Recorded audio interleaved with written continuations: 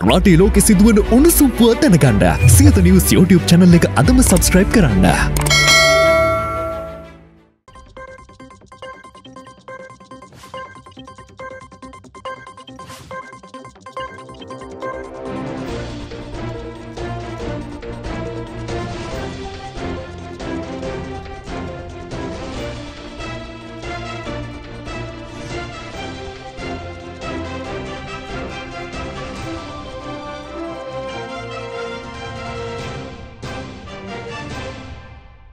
අයිබෝන් සමට කලින් සත්‍ය හරියටම කියන සියත රාත්‍රී පුවත් විකාශය සමගින් මම උත්පලා ජයසිංහ ප්‍රථම නවධානය පුවත් සිරස්තල වෙත. පොලිස් අත්අඩංගුවේදී කාන්තාවක් මිය යාමේ සිද්ධිය. වැලිකඩ OICට ස්ථානමාරු වීමක් පර්යේෂණ දිගටම. අවිස්සා වේල්ලේදී වෙඩි තැබීමක් පුද්ගලයෙකුට තුවාල. වසරේ මේ දක්වා දකුණු පළාතේ පමණක් වෙඩි තැබීම් 26ක් 19ක් මරුට. රිජ්වේ රෝහලේ ඩෙංගු වැළඳුණු දරුවන් 25ක් 13කට ඩෙංගු රක්තපාතය. ප්‍රවේශම් වන්න විශේෂඥ වෛද්‍යවරුන්ගෙන් අනතුරු ඇඟවීම්. කොළඹ නගරයේ මදුරුවන් බෝ විය හැකි ස්ථාන 5184ක් සොයාගනී.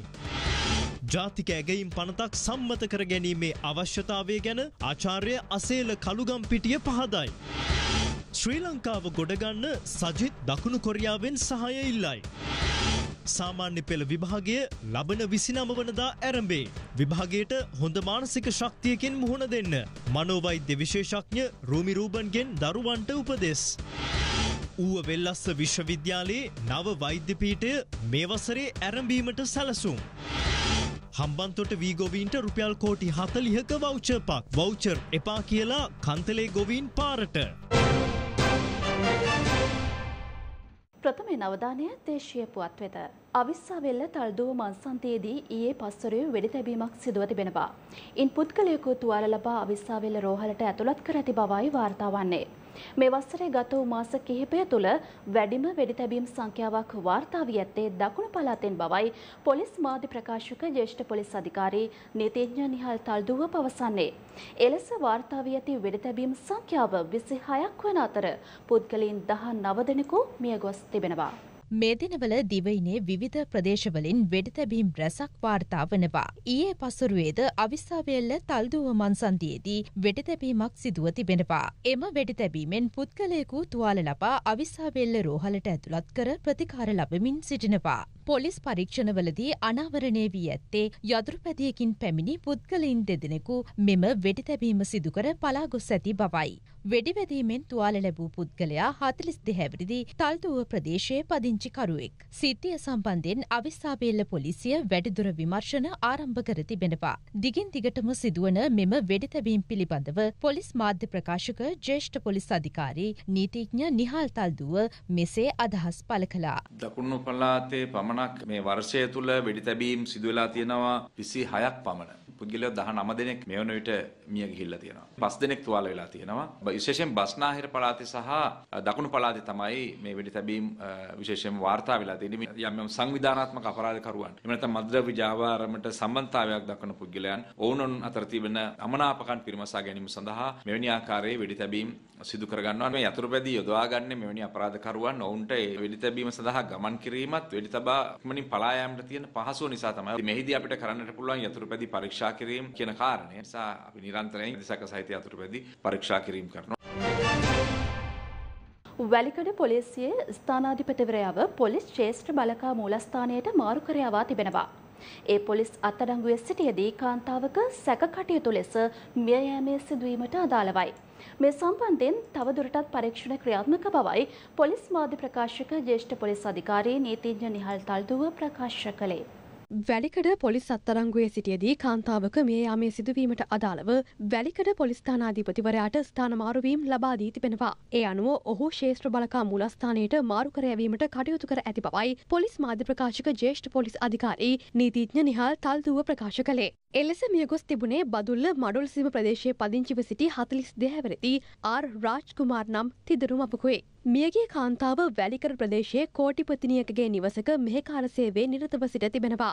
එහිදී ඇය රන්මුදුවක් හා රුපියල් ලක්ෂ 120ක දේපල සොරාගත් බවට ගේ හිමි කෝටිපති කාන්තාව වැලිකඩ පොලිසියට පැමිණිලි කර තිබුණා. ඒ අනුව අත්අඩංගුවටගත් මෙම මෙහෙකාර කාන්තාව පොලිසිය තුලදී අසනීප වීම හේතුවෙන් රෝහල් ගත කර ඇති අතර එහිදී මියගොස් ඇති බවටයි වාර්තා වුණේ. මෙම සිදුවීමට අදාළව මීට පෙර උප පොලිස් පරීක්ෂකවරයෙකු ඇතුළු සිව් දෙනෙකුගේ වැඩතහනම් කෙරුණු අතර පොලිස් කොස්තාපල්වරයන් දෙදෙනෙකු හා කොස්තාපල්වරයෙකුට ස්ථානමාරුවීම් ලබා දීමටයි පොලිස්පතිවරයා පසුගියදා නියෝග කළේ. සිදු කළ දීර්ඝ විමර්ශනවලින් අනතුරුව වැලිකඩ පොලිස් ස්ථානාධිපතිවරයාටද ස්ථානමාරුවීම් ලබා දී තිබෙනවා. කොළඹ නගරයේ ඩෙංගු මදුරුවන් බෝවිය හැකි ස්ථාන 5184ක් සොයාගෙන ඇති බව කොළඹ මහනගර සභාවේ ප්‍රධාන සෞඛ්‍ය වෛද්‍ය නිලධාරී රුවන් විජේමුනි පවසනවා. මේ දක්වා වාර්තා වී ඇති සමස්ත ඩෙංගු රෝගීන් සංඛ්‍යාව 30649ක්. මේ මාසයේ පමණක් ඩෙංගු රෝගීන් 7941 දෙනෙකු වාර්තා වී ඇති බවයි ජාතික ඩෙංගු මර්ධන ඒකකයේ අධ්‍යක්ෂ විශේෂඥ වෛද්‍ය නලින් ආර්යරත්න ප්‍රකාශ කළේ. ඩෙංගු මර්ධනය සඳහා ග්‍රාමීය කමිටු පිහිටුවීමට පියවරගෙන ඇති බව ජාතික ඩෙංගු මර්ධන ඒකකයේ පවසනවා.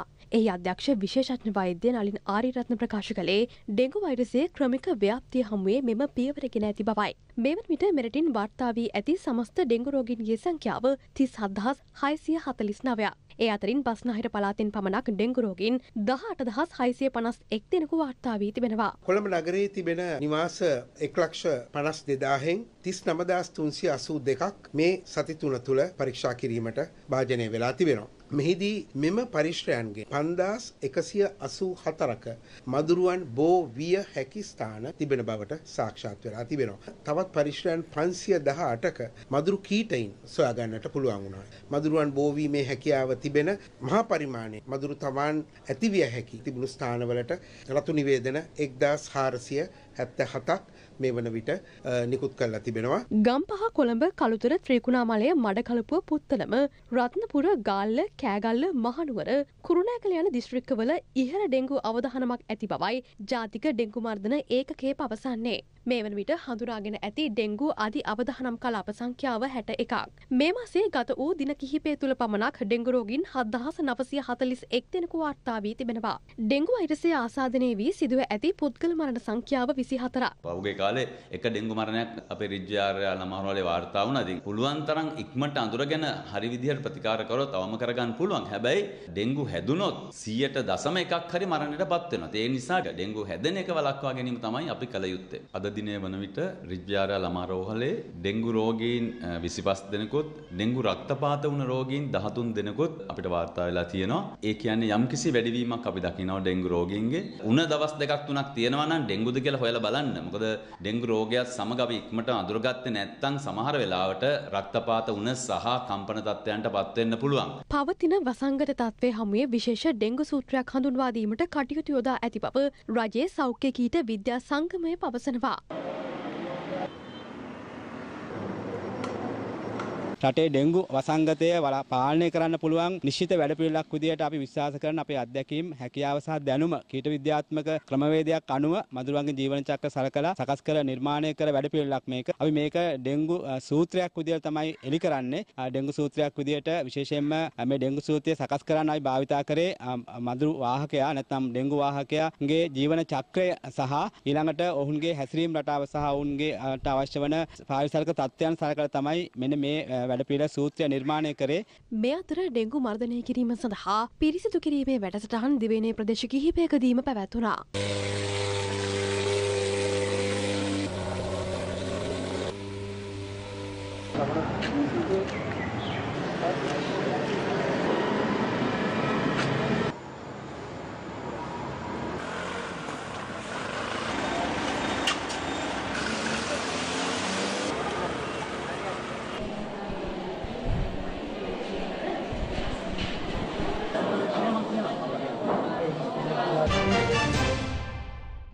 දෙදහස් 21 වර්ෂයේ අපොස සාමාන්‍ය පෙළ විභාගයේ නැවත සමීක්ෂණ ප්‍රතිඵල අද නිකුත් කර තිබෙනවා.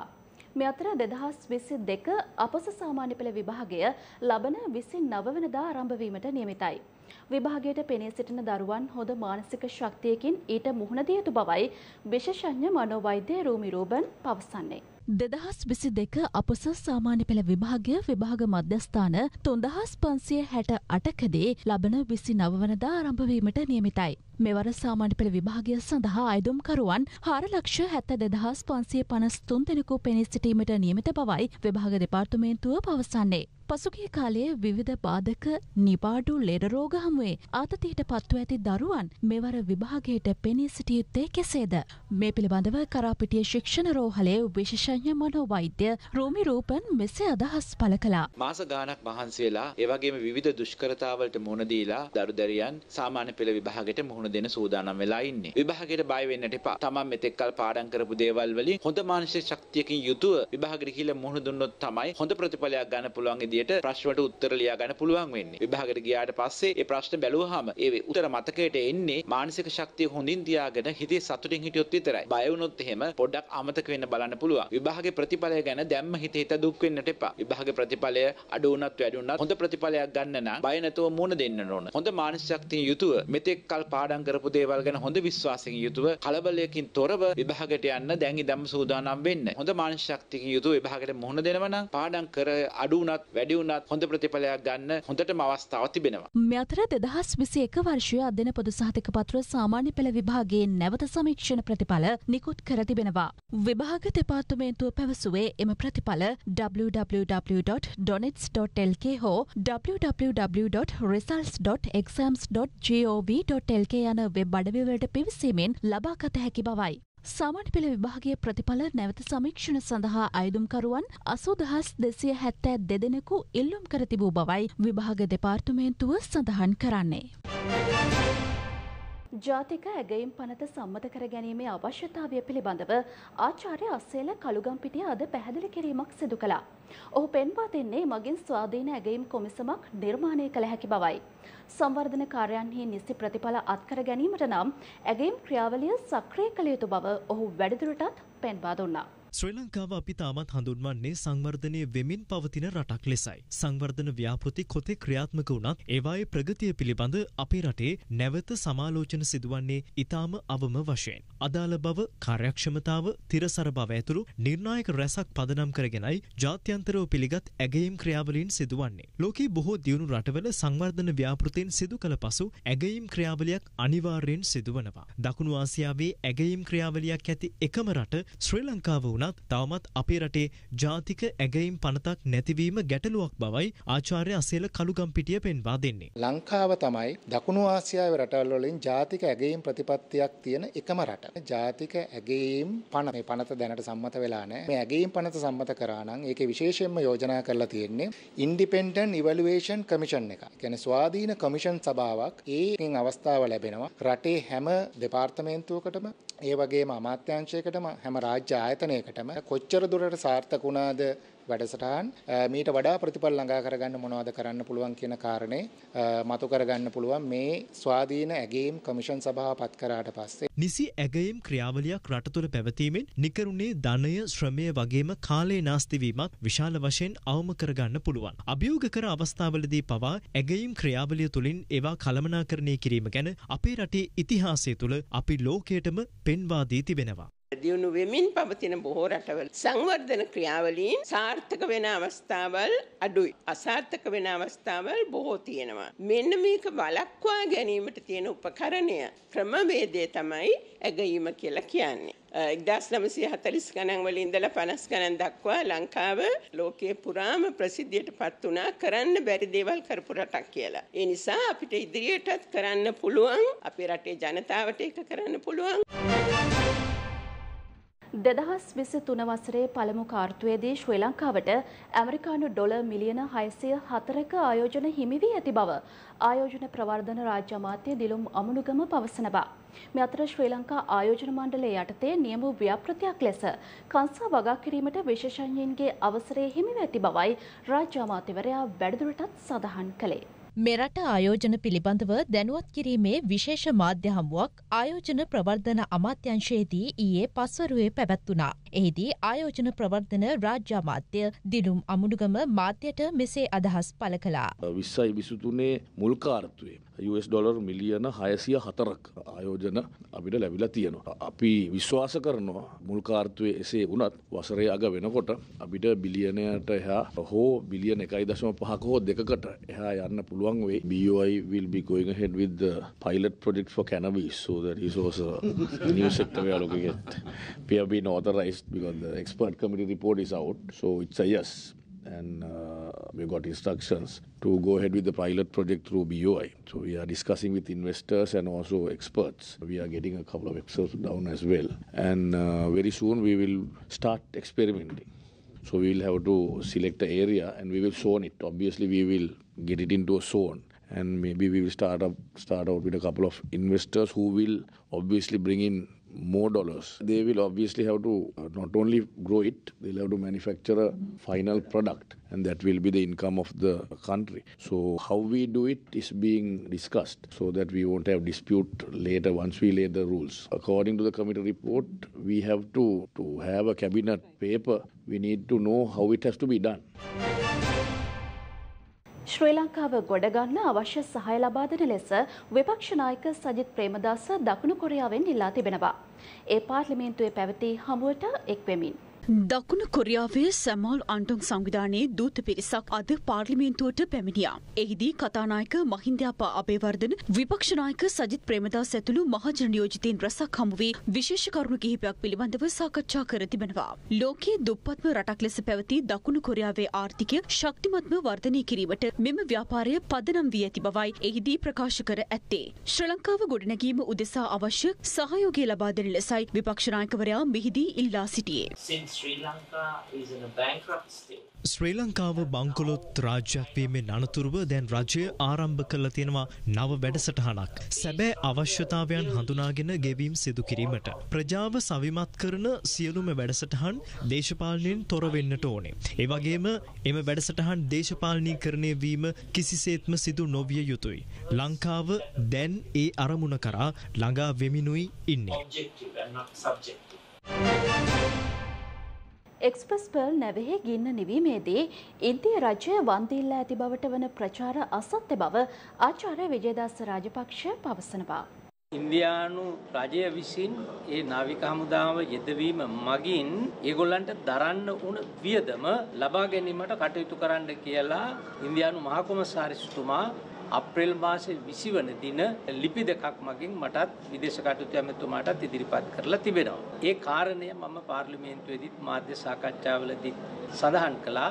නිව් ඩයමන්ඩ් නෞකාව සම්බන්ධයෙන් ඉන්දියානු නාවික හමුදාව දරපු වියදම ඉන්දියානු රුපියල් මිලියන 400ක් එක්ස්ප්‍රස් පර්ල් නෞකාවේ ගින්න නිවීමේ කටයුතු සඳහා ඉන්දියානු නාවික හමුදාව දරන ලද වියදම විදියට ඉන්දියානු රුපියල් මිලියන 490කුත් ඔවුන්ට ලැබෙන්න සලස්සන්න කියන ඉල්ලීම අපිට ඉදිරිපත් කරලා තියෙනවා. ඒ අනුව අපි උපදෙස් දීලා තියෙනවා නීතිපතිතුමාට ඒ නැව් දෙකෙන් වුණ හානි සම්බන්ධව ඉදිරිපත් කරපු සහ ඉදිරිපත් කිරීමට නියමිතව ඒ අවස්ථාවේ තිබුණු නඩු මගින් ඒ මුදල් ආය කරගෙන ඉන්දියාවට ලබා දීමට කටයුතු කරන්න කියලා. ඒතර ඉන්දියානු මහ කොමසාරිස්තුමා නිකුත් කරපු ප්‍රකාශයේ පැහැදිලිව සඳහන් කරලා තිබුණේ වන්දි මුදලක් ශ්‍රී ලංකා රජයෙන් ඉල්ලා නොමැති බව. ශ්‍රී ලංකා රජයෙන් වන්දි මුදලක් ඉල්ලා නැති කාරණය සත්‍යක්. අපි එහෙම පැවසුවෙත් නැහැ. හැබැයි දරන ලද වියදම් මුදල අය කර දීම සඳහා කටයුතු කරන ලෙස අපෙන් ඉල්ලීමක් කරලා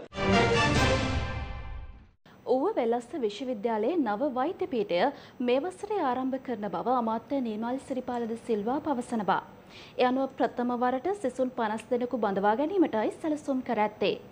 ඌව වෙල්ලස්ස විශ්වවිද්‍යාලයේ නිරීක්ෂණ චාරිකාවට එක්වෙමුණුයි අමාත්‍යවරයා මේ බව ප්‍රකාශ කළේ.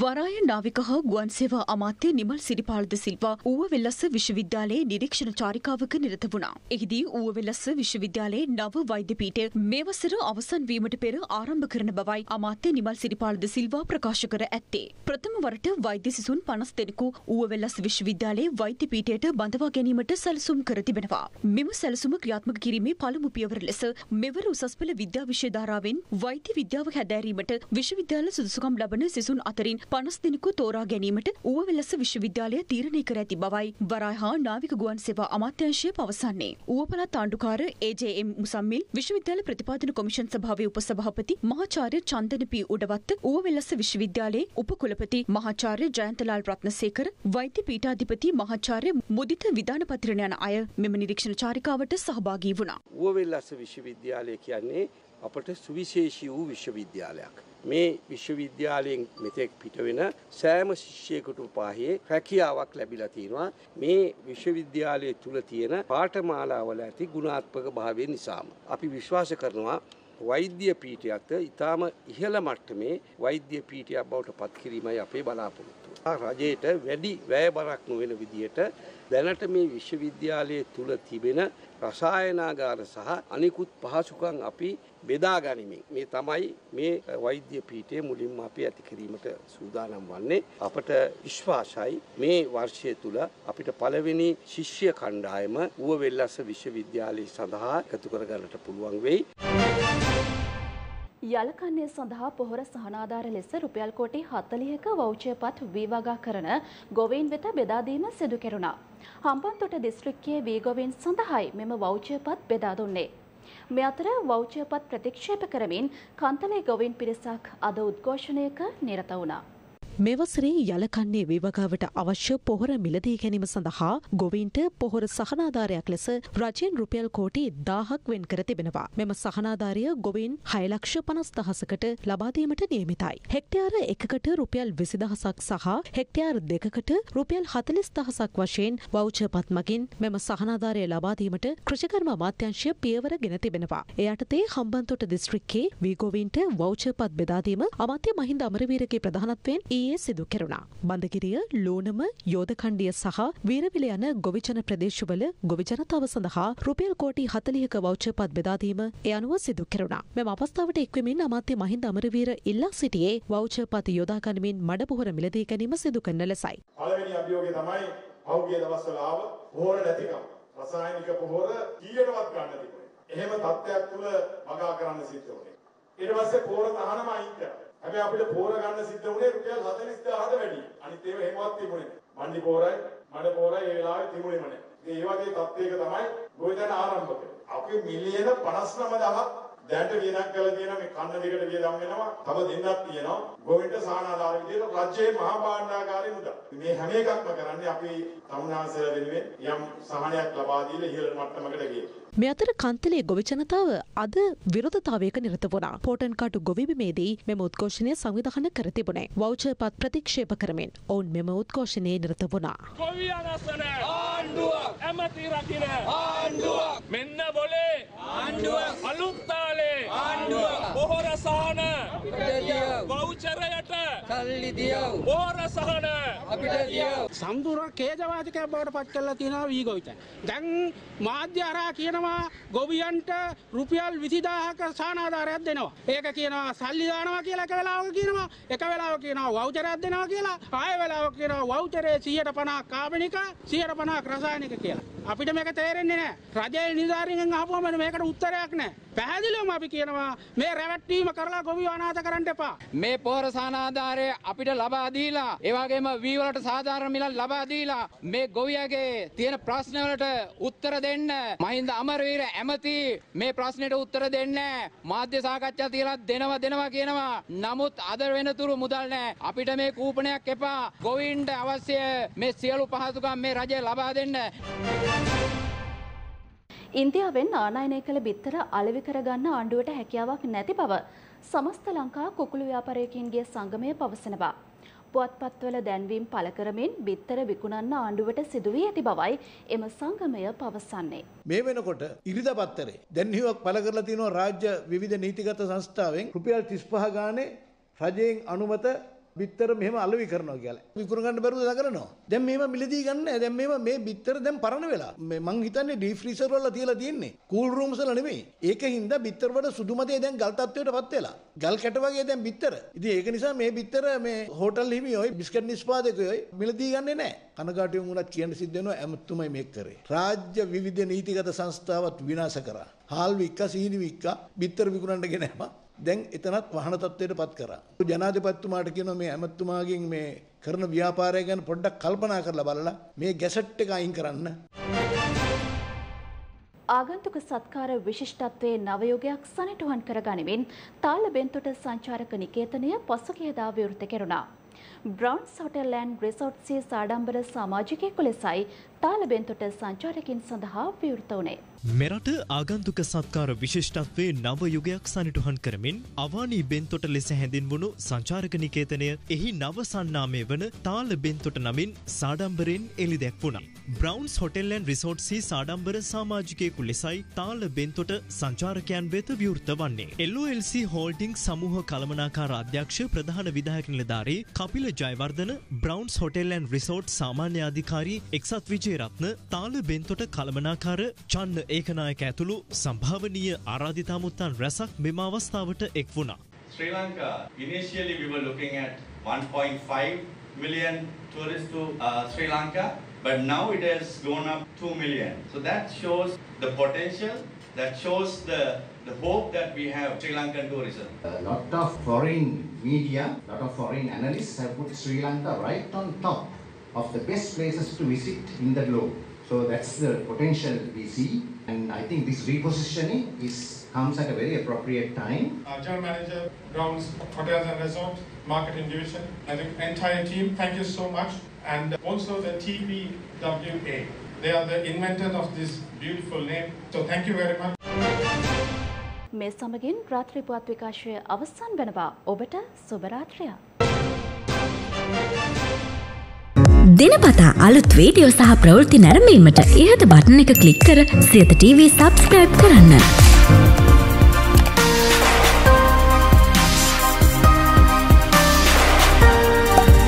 අලුත් වීඩියෝ ගැන මුලින්ම දැනගන්න මෙම සීනුව ක්ලික් කරන්න.